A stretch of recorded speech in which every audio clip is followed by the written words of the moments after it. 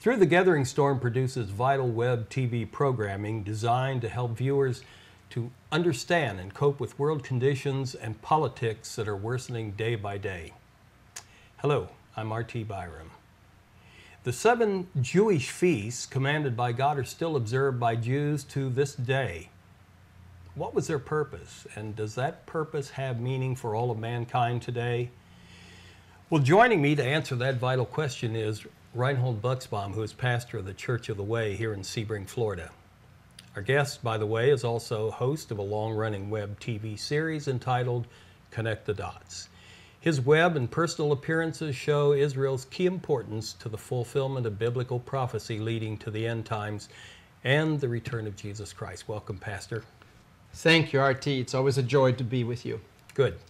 Well, I'm sure that most people, Christians and Jews alike, have heard the names of some of the Jewish feasts like Pentecost, Yom Kippur, and even Rosh Hashanah. On the other hand, few Christians and even some Jews fully understand the symbolism and the meaning of all 7 of these annually observed feasts. So, would you take us through each one of them in turn and help us to understand their importance to us and how they relate to the New Testament church and the end times? I'd be glad to. Why is it, R.T., that so few Christians see the connection between the Jewish feasts and our faith in Jesus?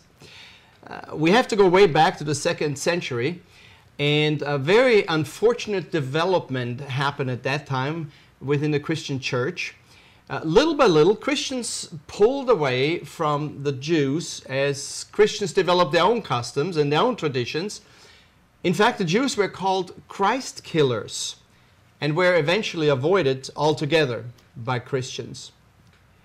In the year 325 AD, the Roman Emperor Constantine wrote a letter to Christian leaders.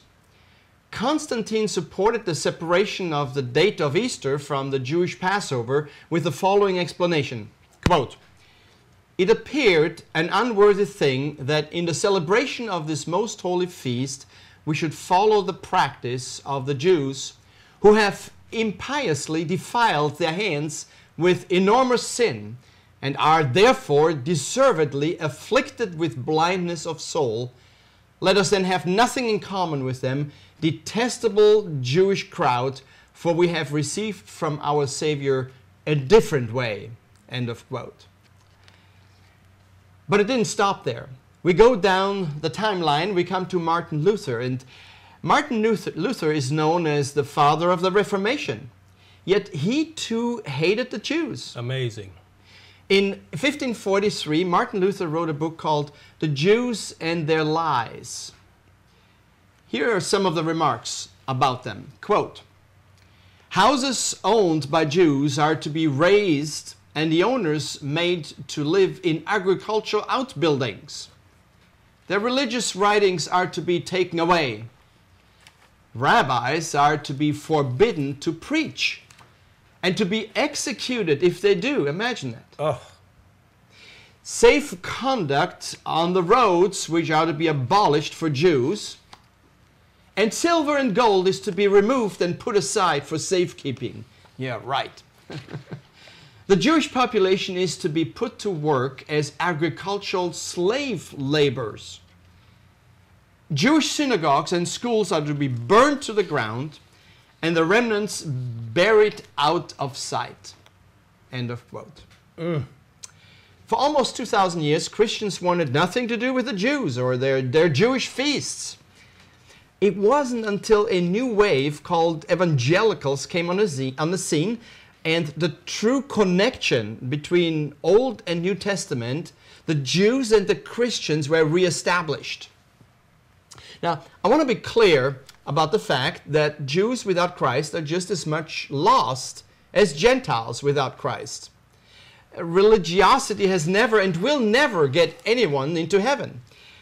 It has to be a personal relationship between Jesus and our Savior and the individual who comes with a repentant heart to ask for the gift of salvation. Yes.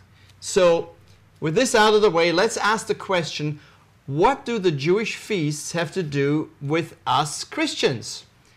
And so here's the answer. every one of the 7 feasts is a foreshadowing of a New Testament fulfillment. In other words, God gave the Jews several appointed times, that's the meaning of feasts, throughout the year for specific reasons, and every one of them has a New Testament fulfillment. And here is where it gets really interesting, because 4 out of the 7 called the spring feasts have already been fulfilled. But the fulfillment of the fall feasts, that's Numbers 5, 6, and 7, is yet in the future. So, what does that mean for us?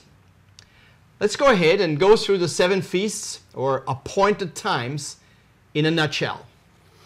Okay, well, I know personally that the first feast is called Passover, so named after the time that the death angel passed over the homes that had the doorpost splashed with the blood of a lamb.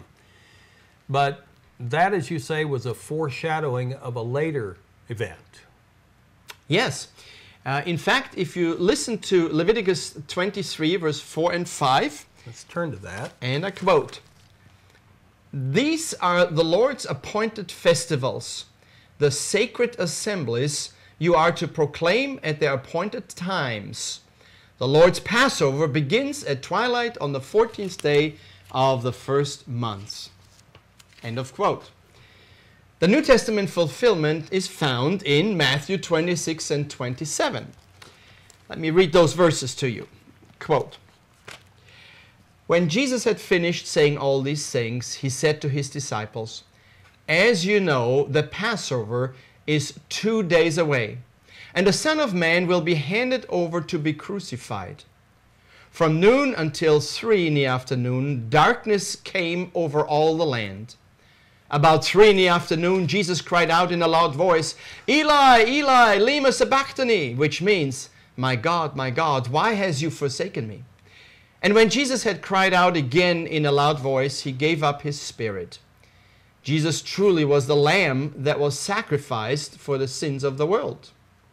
So, at the moment of fulfillment, then Jesus shed his blood for all of mankind and took the place of the lamb's blood that had been put over the doorpost that spared those within from immediate death. That's right.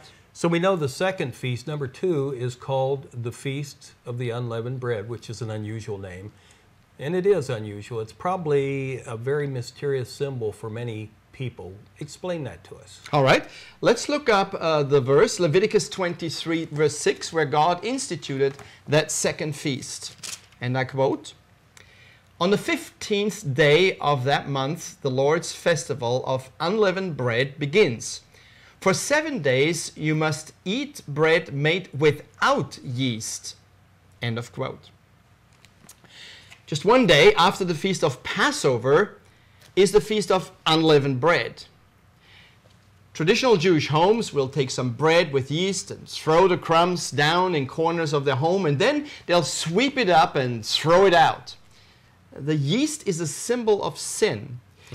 Yeast will affect the whole dough just as sin affects the whole person, and both bring about decay. Where there is no yeast, there is no decay. Now, for the New Testament fulfillment, go with me to 1 Corinthians chapter 5, verse 7 and 8. And I quote, "Get rid of the old yeast so that you may be a new unleavened batch, as you really are. For Christ, our Passover lamb, has been sacrificed. Therefore, let us keep the festival not with the old bread, leavened with malice and wickedness, but with the unleavened bread of sincerity and truth." Do you see the comparison to sin and the decay in our lives? Very clearly. Jesus, a man without sin, following immediately after his death, laid in the tomb for 3 days without decay. How amazing it is that God put such deep symbolism in a common food, bread. We all eat that. The analogy of sin and leaven is made so much clearer that a multitude of words could not explain it. Now, That brings us to the third feast, the Feast of the First Fruits, another example of God's use of familiar things to represent the deep meaning that he has. Okay, for the third feast, let's turn back again to Leviticus 23, and this time verse 9 and 10, where God commands the first fruits and as an offering. Quote, "The Lord said to Moses, speak to the Israelites and say to them, when you enter the land I'm going to give you and you reap its harvest, bring to the priest a sheaf of the first grain you harvest." End of quote. This feast of the Israelites is celebrated right after the feast of Passover and the feast of unleavened bread. Israel will bring the first fruit of the harvest to the temple as an offering, celebrating new harvest, new life. The New Testament fulfillment of this text is found in 1 Corinthians 15, verse 20. And I quote, "But Christ has indeed been raised from the dead, the first fruits of those who have fallen asleep." End of quote. Christ's resurrection from the dead as the first one in his resurrection body is called the first fruits of those who have died. The very first one who rose in a resurrection body was Jesus Christ. Prelimination to when we become the next ones after the first fruits. That's right. So you've covered 3 of the spring feasts now, and you've gone into their fulfillment. Now tell us about the 4th of the spring feast called the Feast of Weeks, or as most of us know it, Pentecost. That's right. Exactly 50 days after the Feast of First Fruits, the Israelites were to bring 2 loaves of bread to the priest. Pentecost means count 50. We're still in Leviticus 23, and we're looking at verse 15, and I quote, "From the day after the Sabbath, the day you brought the sheaf of the wave offering, count off 7 full weeks." End of quote. In the New Testament, it was exact to the exact day of the coming of the Holy Spirit and the beginning of the church, the New Testament church. Now, listen to the amazing thing that happened on that day as recorded in Acts chapter 2, verse 1, 2, 3, and 4. And I quote, "When the day of Pentecost came, they were all together in one place. Suddenly, a sound like a blowing of a violent wind came from heaven and filled the whole house where they were sitting. They saw what seemed to be tongues of fire that separated and came to rest on each of them. All of them were filled with the Holy Spirit and began to speak in other tongues as the Spirit enabled them." End of quote. Now, please stay with me. Okay. Each one of the first 4 spring feasts had a precise New Testament significance of what God did. Jesus died. Jesus laid in a tomb for 3 days. Jesus rose again. Jesus sent the Holy Spirit, and the church was born. So here's the question for us. If the first 4 feasts of the Old Testament had such a precise fulfillment in the New Testament, don't you think the last 3 Jewish feasts also have New Testament significance? I would. I mentioned that the first 4 feasts are called the spring festivals or feasts, and all are appointed at times by God. Now, the last 3 are called the fall festivals. The first 4 are close together in the spring. The last 3 are close together in the fall. So, let me ask you again. On God's timetable, what would be the very next move of God? Which feast is next? Which appointed time is on God's timetable?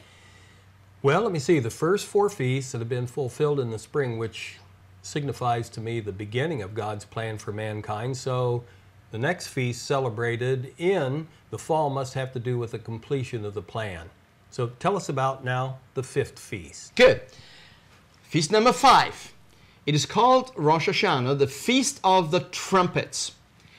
Listen again as we find it described in Leviticus 23, verse 23 through 25. And I quote, "The Lord said to Moses, say to the Israelites, on the first day of the 7th month you are to have a day of Sabbath rest, a sacred assembly commemorated with trumpet blast. Do no regular work, but present a food offering to the Lord." End of quote. Is there a New Testament significance? Let me give you a hint. I'm reading 1 Corinthians chapter 15, verse 51 and 52. Quote, "Listen, I tell you a mystery. We will not all sleep, but we will all be changed in a flash, in a twinkling of an eye, at the last trumpet. For the trumpet will sound, the dead will be raised imperishable, and we will be changed." End of quote. And also, now let's go to 1 Thessalonians chapter 4, verse 13 through 17. And I quote, "Brothers and sisters, we do not want you to be uninformed about those who sleep in death, so that you do not grieve like the rest of mankind, who have no hope. For we believe that Jesus died and rose again, and so we believe that God will bring with Jesus those who have fallen asleep in him. According to the Lord's word, we tell you that we who are still alive, who are left until the coming of the Lord, will certainly not precede those who have fallen asleep. For the Lord himself will come down from heaven with a loud command, with the voice of the archangel, and with the trumpet call of God. And the dead in Christ will rise first. After that, we who are still alive and are left will be caught up together with them in the clouds to meet the Lord in the air, and so we will be with the Lord forever." What a glorious promise. Amen. When will this take place? Well, at the last trump. We call it rapture, from the Latin Vulgate, the word rapi or raptue, from which the English word rapture is formed. It means to seize or to snatch or to tear away. It's also translated as caught up in the King James Version. This is so important, so please listen. There's nothing else that has to be biblically happening before the Lord comes back for his own children, who will then have a new incorruptible body. Death and sickness and pain will be conquered for those who have sought and found salvation. You know, every day in September till the beginning of October, depending on the new moon, I have a heightened sense of the return of the Lord. And I'm saying to myself, well, maybe this year. You know, there's a Jewish saying that says, next year in Jerusalem. For almost 2,000 years, the Jews were saying, next year in Jerusalem. You see, they were hoping that maybe next year is the year when they can be back in their beloved city of Jerusalem. And then it happened. When? It was in June of 1967. Jerusalem was taken back by the Jews, and every Jew's dream came true. Next year in Jerusalem had arrived. That's what many Christians think about the rapture. Maybe this year. One year, it will actually happen, and the rapture will take us all away.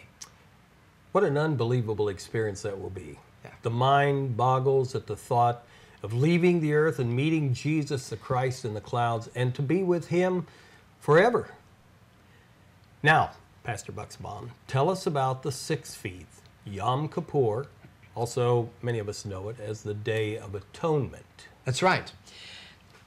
On the month of Tishrei, on the 10th day, the Jews celebrate the Day of Atonement. It is still a very somber and awesome day. It was on that day that all the Jews came to Jerusalem when the high priest went into the Holy of Holies in the temple to pour the lamb's blood over the Ark of the Covenant for the forgiveness of all the sins of the entire past year of the Israelites. The command God gave the Jews for observing this sacred feast is found in Numbers chapter 29, verse 7 through 11. And I quote, On the 10th day of this 7th month, hold a sacred assembly. You must deny yourselves and do no work. Present as an aroma pleasing to the Lord a burnt offering of 1 young bull, 1 ram, and 7 male lambs, a year old without defect. With the bull offer a grain offering of 3/10 of an ephah of the finest flour mixed with oil, with the ram 2/10, and with each of the 7 lambs 1/10. Include 1 male goat as a sin offering, in addition to the sin offering for atonement and the regular burnt offering with its grain offering and their drink offering. End of quote. You know, the Israelites had very exact instructions as to how they were to bring their offerings to the temple. The same was true for the high priest. He had to had every detailed instruction that he had to follow to the T. It was also the day when the scapegoat was released into the wilderness. This goat carried symbolically the sins of the people into the wilderness, and there the scapegoat died. Now, Daniel, the prophet, tells us what will happen in the final time period. He describes to us when the Jews will rebuild the temple, but instead of the Messiah, it will be the Antichrist who will sit on the throne in the temple. The persecution of the Jews in those future days will be more severe than ever before, but then Christ appears. And then the future fulfillment of the Day of Atonement has come. Let's open the book of Zechariah and begin in chapter 12, verse 10, and see what happens. And I quote, "And I will pour out on the house of David and the inheritance of Jerusalem a spirit of grace and supplication. They will look on me, the one they have pierced, and they will mourn for him as one mourns for an only child, and grieve bitterly for him as one grieves for a firstborn son." End of quote. Weeping and grieving. Why? At last they will know the truth. Then an incredible thing will happen to the Jews who have denied Jesus as the Messiah for 2,000 years. In Zechariah 13, verse 1, it tells us what will take place, and I quote, "On that day the fountain will be opened to the house of David and the inhabitants of Jerusalem to cleanse them from sin and impurity." End of quote. The Messiah will cleanse the Jews from their sins. After that, the Messiah will defend his people from enemies marching against Jerusalem. That's found in Zechariah 14, verse 3 and 4, and I quote, "Then the Lord will go out and fight against those nations as he fights on the day of battle. On that day, his feet will stand on the Mount of Olives, east of Jerusalem." End of quote. The end of Armageddon. Jesus sets his feet on the Mount of Olives, and who is right behind him? It says all the holy ones. And that is? That's a fulfillment of a New Testament of the Day of Atonement that Paul describes in Romans 11, verse 26 and 27. So let me quote. "All Israel will be saved. As it is written, the deliverer will come from Zion," that's Jerusalem. "He will turn godlessness away from Jacob," that's Israel. "And this is my covenant with them when I take away their sins." End of quote. You know, we can only imagine what it will be like when the scales fall away from the eyes of the Jews and they finally see that Jesus has always been their long-awaited Messiah. What a rejoicing time that will be once the grieving has passed. Now, let's look at the final feast, the 7th, and perhaps the most joyful event in the history of mankind. Of course, that is the Feast of Tabernacles. That's correct. The Feast of Tabernacles. Let me share with you what that is all about. It's the most joyful of all the feasts. It's also known as Succoth, or the Feast of Booths. We find this in Leviticus chapter 23, which describes what was and still is to take place during the 7-day feast. And I quote, "The Lord said to Moses, 'Say to the Israelites, on the 15th day of the 7th month, the Lord's festival of tabernacles begins. And it lasts for 7 days. Live in temporary shelters for 7 days. All native-born Israelites are to live in such shelters, so your descendants will know that I had the Israelites live in temporary shelters when I brought them out of Egypt.'" End of quote. This is why it is also called the Feast of the Booths. Even today, all Israelites will build some booths and live in it for 7 days. Why? To remind them when God led the Israelites through the wilderness. God was represented in a tabernacle, which was a tent, and the people lived in booths. Now here is the important thing. God will once again live among us people. God will tabernacle among us again. Let me show you this truth in Revelation 21, verse 3. And I quote, "And I heard a loud voice from the throne saying, 'Look, God's dwelling place is now among the people, and he will dwell with them. They will be his people, and God himself will be with them and be their God.'" End of quote. One day, we will enjoy the literal presence of Jesus and God among us, the eternal fulfillment of the Feast of Tabernacle. I trust that the understanding of the 7 feasts with their New Testament fulfillment will make us more informed and sensitive to God's program for the future and to his imminent return, the snatching up of Christians, which we call the rapture of the Lord. You know, Pastor Buxbaum, God's way is so far beyond anything that man could plan, and yet he has lovingly let us look over his shoulder through these 7 incredible feasts.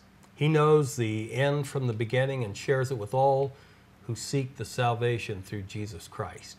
He's worthy of all praise. Our gracious thanks to Pastor Reinhold Buxbaum for this vital and timely message. Would you please close this message with a prayer, Pastor? I would love to do that. Let's pray. Lord, we would just want to thank you for your precious word. We want to thank you for both the Old and New Testament and how we see the feasts of the Old Testament being fulfilled in the New Testament. And how exciting it is that now we are waiting for the fulfillment of the last 3 feasts, with the rapture coming next, the snatching up of the believers. Thank you, Lord, for this wonderful truth. Oh, Lord, let us be ready. Let us be waiting for you. Let us look forward to your coming, because what a joyous event that will be. Until then, Lord, we pray that you'll find us faithful as we work here for your honor and your glory. That's our desire in Jesus' name. Amen. Amen. You know, the end time clock is approaching the midnight hour. So I'm asking you, are you prepared for the return of Jesus Christ in power as King of Kings and Lord of Lords?